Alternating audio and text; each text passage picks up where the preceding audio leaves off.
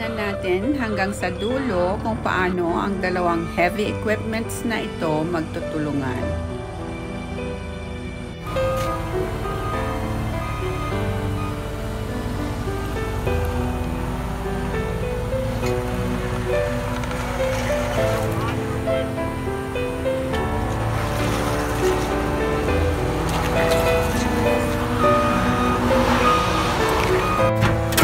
Inangat ng excavator ang slab para makarga ng skid steer.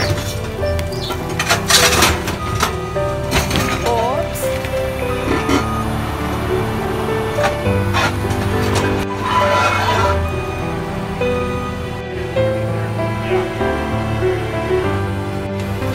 Hindi ng skid na balance ang load, kaya mag-try siya ulit.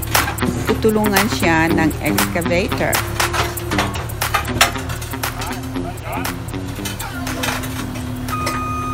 Tagumpay! Ngayon, ikakarga ng skid ito sa trailer para dalhin sa landfill mamaya.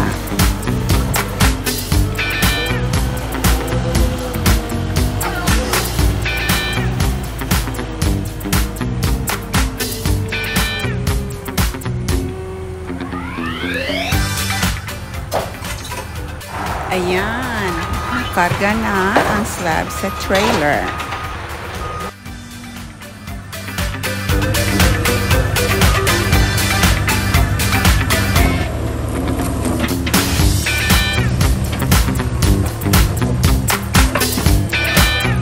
Magtutulungan na naman sila dito sa pagkarga ng isang slab na ito.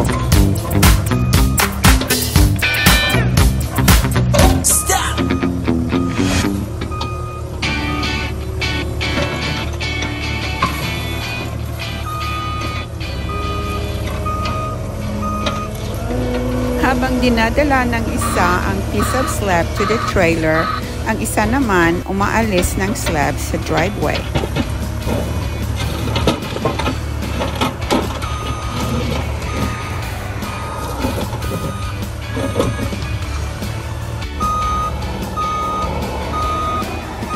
Pagbalik ng isa mamaya, ready na ang susunod na ikakarga.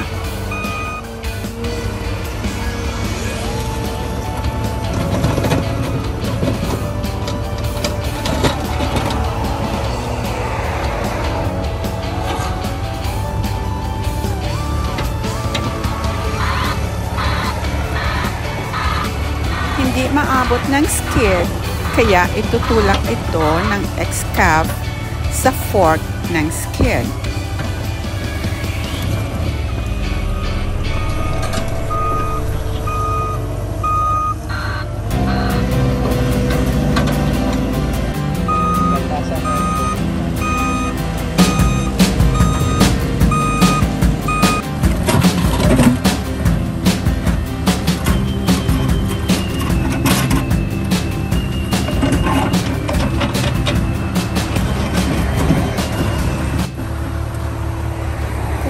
Naman ng excavator ng isang piece of slab, pero malaki yata, kaya hinati niya habang naghihintay ang skid steer.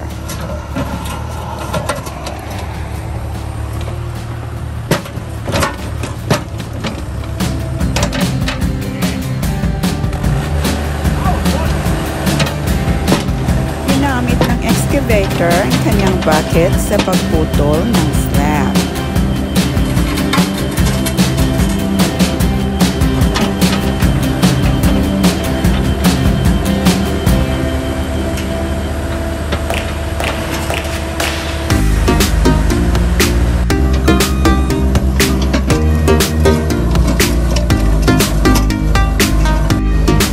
Inangat ng excavator ang semento para makarga sa fork ng skid steer.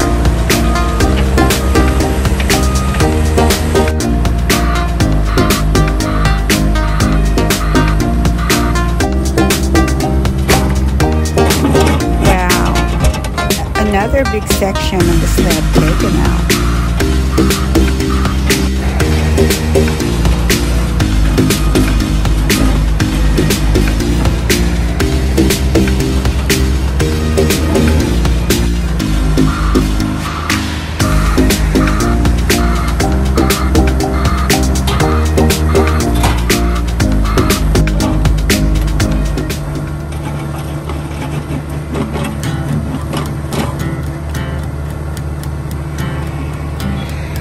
Hinati niya uli ang malaking slab na yan at saka binigay sa skid steer.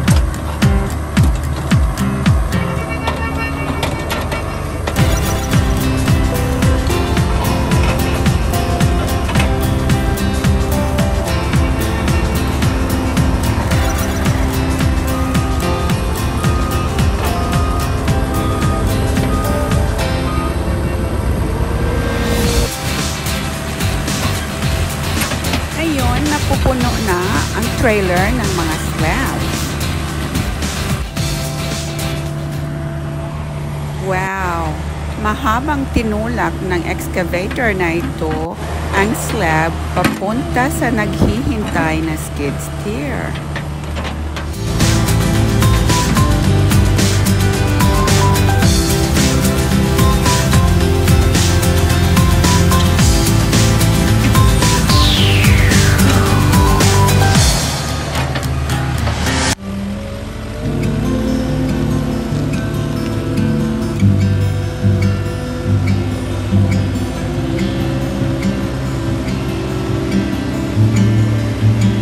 Ayan, napupuno ng trailer ng mga slabs.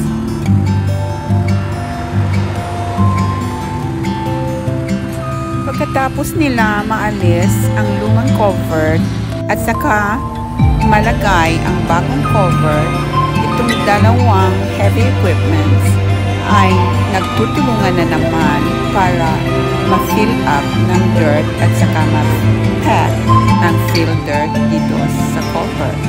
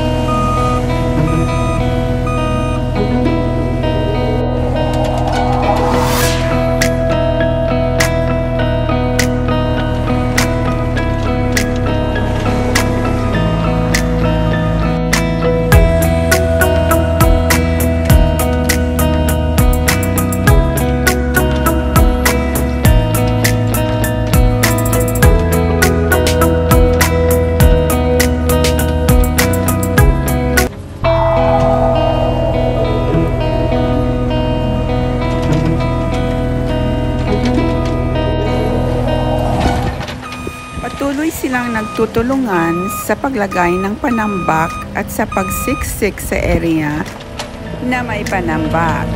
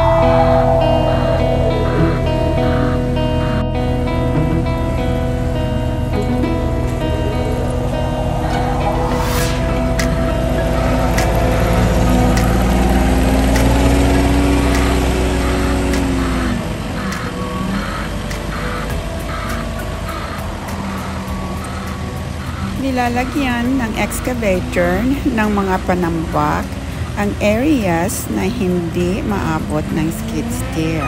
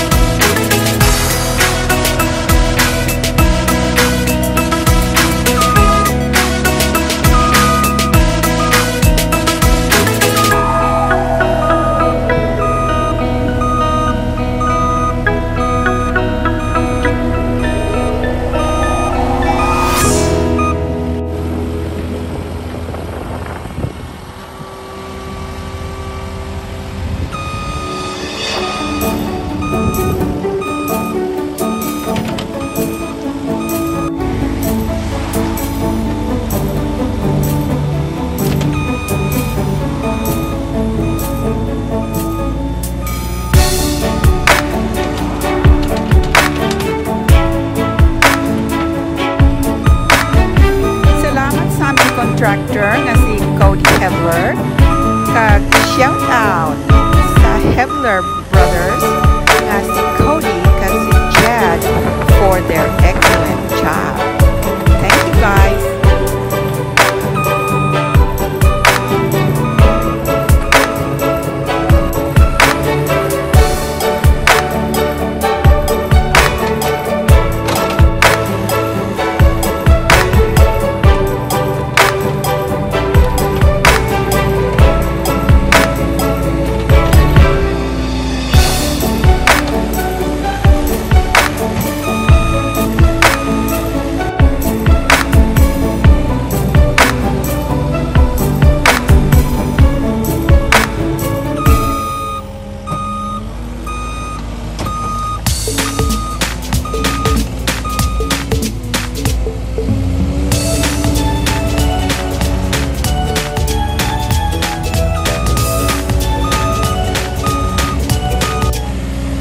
Sinisiksik talaga nila ng maigi ang mga panambak.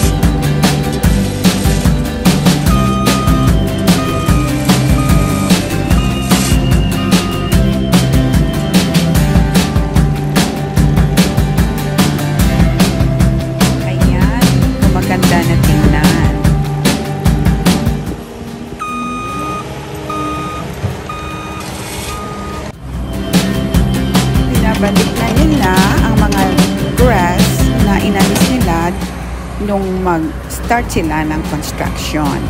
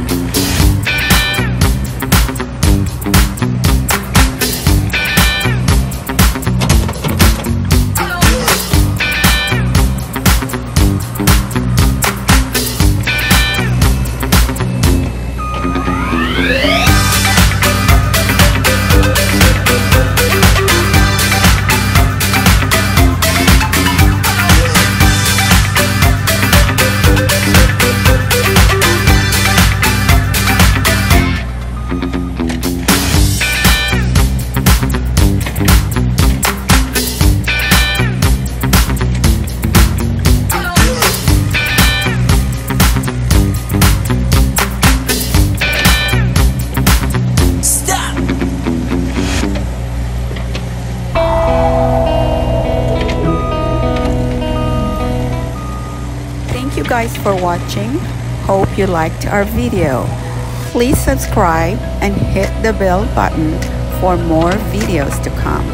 Bye!